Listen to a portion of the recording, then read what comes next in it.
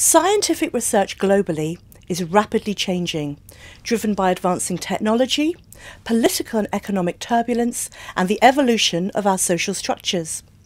The needs of researchers, however, are still the same as they were in the 17th century: registration, dissemination, certification, and archival record. The possibilities of big data, machine learning and blockchain could both propel progress and increase the effectiveness of research. At BMJ, we have developed 4 plausible but challenging future scenarios to help us view the future. Our scenario planning is a collaborative tool which has raised important questions about the future of research. Through it, we can reflect on uncertainties, anticipate possible industry shifts, and envision ways for us to act. Scenario planning is not about predicting the future, but it is about developing a deep understanding of the critical factors that are driving transformative change. The first of our 4 imagined futures is Techtopia. In Techtopia, technology has rid the need for entire medical disciplines. Many roles previously carried out by medical researchers are now done by machines. Researchers are required to develop expertise in programming, engineering, and informatics. A small private ecosphere driven by philanthropic organisations is paying for research to be undertaken in neglected areas. But private technology corporations monopolise all other elements of medical research. Medicine is highly personalised, health wearables are abundant, and patients are triaged in the cloud. Medical facilities are small and owned by large corporations. Virtual reality is replacing many real social interactions, and loneliness no longer exists as a health problem. Sustainable health is the second of our 4 scenarios. Governments have come together to address the big global issues.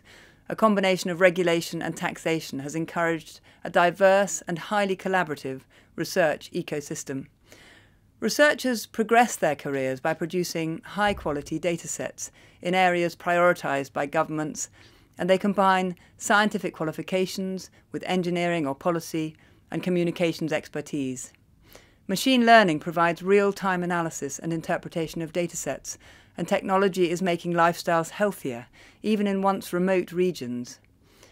And increasing life expectancy raises a new ethical question. At what point do longer lifespans yield diminishing returns?